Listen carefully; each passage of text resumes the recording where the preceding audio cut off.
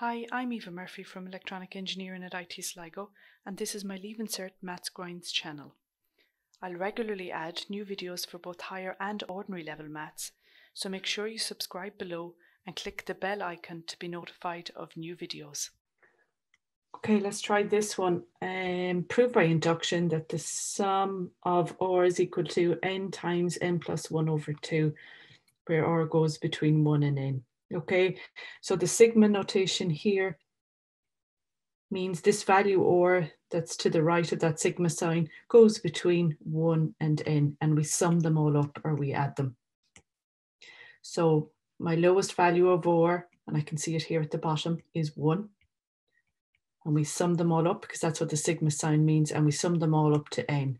So 1 plus 2 plus 3 plus ... up to n is equal to n times n plus 1 over 2 for any n, a natural number. Okay, so it's actually the exact same question that we did a few minutes ago. Okay, just written in a different format that may catch you out. So watch out for that sigma notation, and watch out here that it's starting at 1. Okay, because it's very easy to put in a different value there. So again, we prove true, show true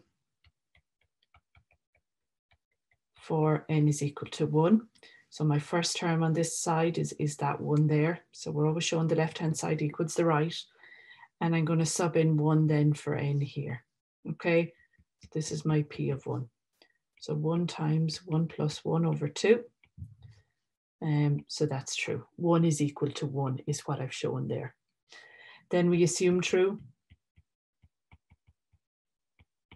for n is equal to k. So in other words, n takes on the value k. So what does that look like on the left-hand side? 1 plus 2 plus 3 plus ... up to k is equal to, and then on the right-hand side, n assumes the value k. So that just means you sub in that letter k anytime you see n. Okay, and now step 3, you must prove true for n is equal to k plus 1. So on my left-hand side, that would look like 1 plus 2 plus 3 plus ... plus k plus 1.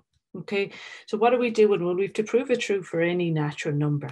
So we're showing it true for the lowest one, n is equal to 1. We're then assuming it's true for a random value in the middle, n is equal to k. And then we're proving it true for one value up from k, which is k plus 1. And the reason we do it with letters and not n is equal to 1, n is equal to 2, n is equal to 3, is the fact that if you prove it true for letters, which is what we call the generic case, then it's true for any n, a natural number. Okay, so this is what we're doing when we prove it true then for k plus 1. So all of these k's here would become k plus 1. So there's my first k plus 1, and then in the bracket I have k plus 1 here. But then of course I have another plus 1 over 2.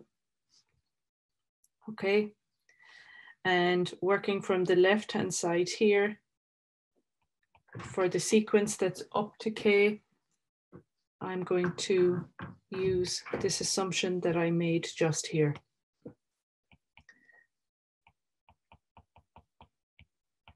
Okay, so when I made this assumption for n is equal to k, I said that the sum of the values from 1 to k is k times k plus 1 over 2.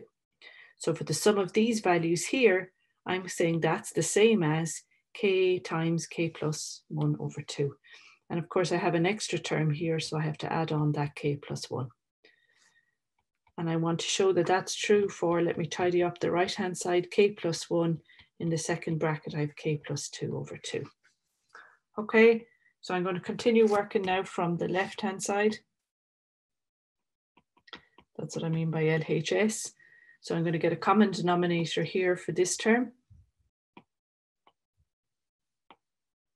Okay, so it'll be k times k plus 1 plus 2 times k plus 1 over 2. Okay, all I did was get a common denominator there. Okay, and it's a bit like a cross multiply if you think of it that way. I'm going to multiply it out because it's one easy way of showing the left-hand side equals the right. So I have k squared plus k plus 2k plus 2 over 2, or k squared plus 3k plus 2 over 2. So that's my right-hand side. Oh, sorry, that's my left-hand side. I'm now going to look at the right-hand side. Let's multiply him out. And you end up with k squared plus 2k. I'm just doing this here, multiplying each of the bits out, plus k plus 2 all over 2. Or again, k squared plus 3k plus 2 over 2. You can, of course, manipulate this here and show that it is equal to this. That is perfectly fine, and it's also a very common way of doing it. Or you can multiply them out, which is what I'm doing here. So I'm now saying the left-hand side is equal to the right-hand side.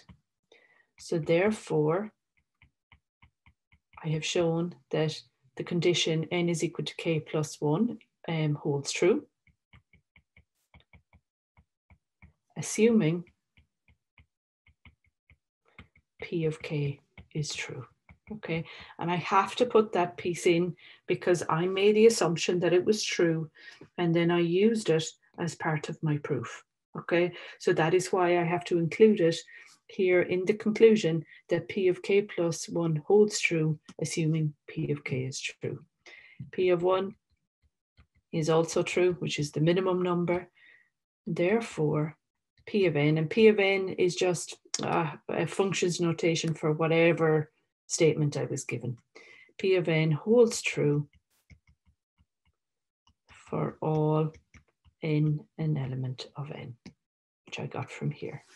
So you can see I gave it in maths language in this question because they gave it to me in maths language. When I did it a few minutes ago, they said the first n natural numbers. I just wrote it that way. So it doesn't matter which way you give your conclusion, as long as it's generally in this form. So watch out for the sigma notation piece. If you've enjoyed this video, then why not join us in IT Sligo and use maths in practice. In conjunction with industry, we've designed an exciting new program in electronics and self-driving technologies, which uses cutting-edge techniques such as artificial intelligence, computer vision, and virtual and augmented reality. You'll need a H5 in maths to qualify. Check out the link below.